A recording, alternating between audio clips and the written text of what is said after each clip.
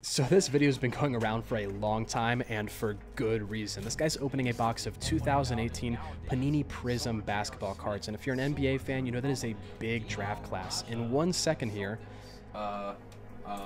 he's about to realize that he's got something massive now. He's speechless, but he's not opening this box for himself, so he's not absolutely freaking out. He's a breaker. He's opening this box for someone else.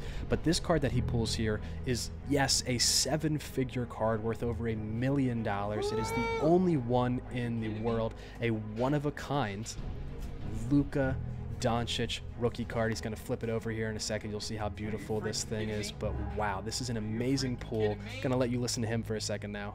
Nebula 1 of 1. Luka Doncic. Yep, and he should be hyped, and you're about to see he's about to ask if the person who actually bought this spot is in the break. Dirk R, Are you watching, buddy? You better be.